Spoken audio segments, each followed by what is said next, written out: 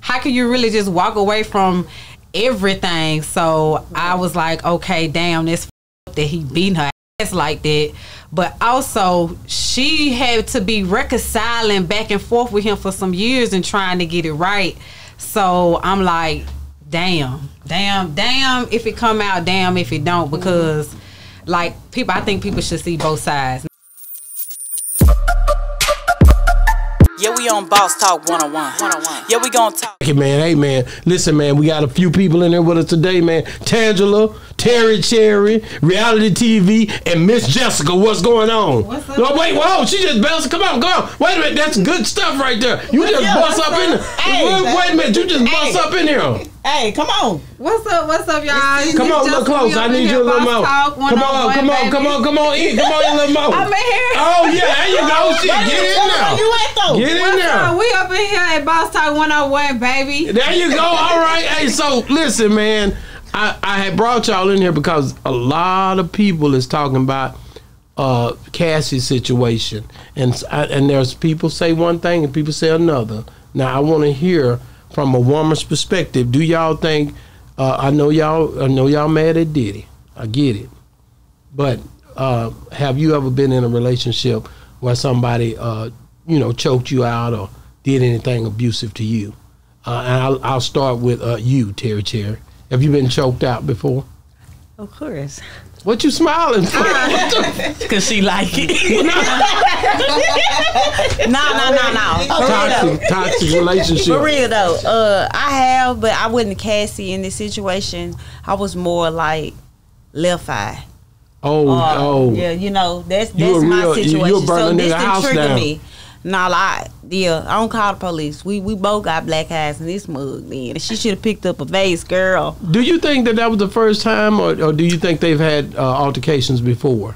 Yeah, you can tell I hit her. She didn't even want to fight back. You said, oh, she should have, baby, acting like. What about you, Jessica? Let's you ever had somebody to you was trying to get up and they pushed you back down? Oh yeah, I done experienced like domestic violence, fighting and all that, and stayed, you know what I'm saying, because I was being taken care of. Like even in like the past 5 years, you just think sometimes the dude gonna change, you know, and then how can you really just walk away from everything? So I was like, okay, damn, this that he beating her ass like that. But also, she had to be reconciling back and forth with him for some years and trying to get it right. So I'm like, damn if it come out, damn if it don't, because like I think people should see both sides, not like trying to be anti. So you saying people see it can go down. It can go down just like that. It can go down. And people stay places where they being taken care of, and they take the beatings and shit.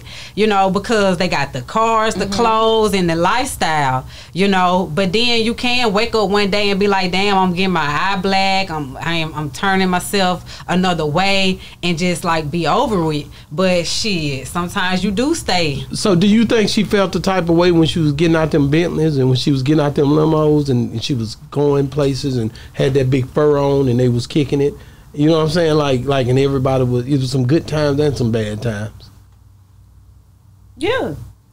The big furs and the private jets. But listen to this, okay? That's what I'm saying. Okay, let's give her the benefit of the doubt and say, because Cassie was young. Just think, y'all know how it is. They no. What was that song that she had? Me and you. That's me and you. How it go? It's just me. Hold up.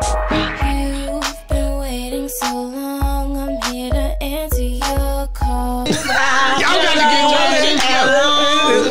You know the song? Yeah. Just me and you. Oh, she was dancing to it.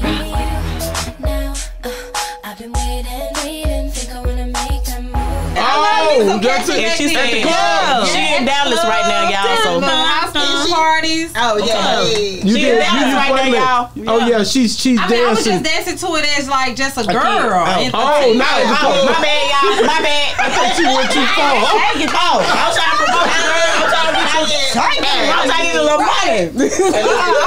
It was our song. Yeah, because we was in the mirrors. We didn't know she was going through that. Let me ask Tangela. Tangela, did you ever Did you ever imagine that one day you'd see Diddy and her in the hotel with, you know, he comes out with a towel on. He had a towel on, and when he skipped with the towel, and he almost lost that towel, but he maintained the towel as the situation going on. What did you think when you seen that? Turn the mic toward her if you don't mind. I never imagined that. Like she said, we used to like idolize Cassie, you know, and even P. Diddy, like making a band. I remember they had making a band tryout in Dallas. I was 15. I told my cousin to take me up there. And like if they just see me, I know it's not the age. I'm just gonna try my best. But we, you know, everybody was like down with Diddy, you know, and everybody was down with Cassie. And it's like to see these things transpire, you know, publicly.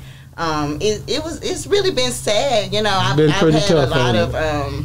Did you feel pain for Cassie? I've had a lot of empathy for Cassie, like imagining, you know, that's someone she's loved and, you know, the things she's been going through, and then nobody can really understand, like, the position being, you know, the person that's being victimized or even their relationship. So I just have prayers for Cassie and the whole situation. You make a nigga sad when you talk about it. Turn the damn mic. Nigga got sad.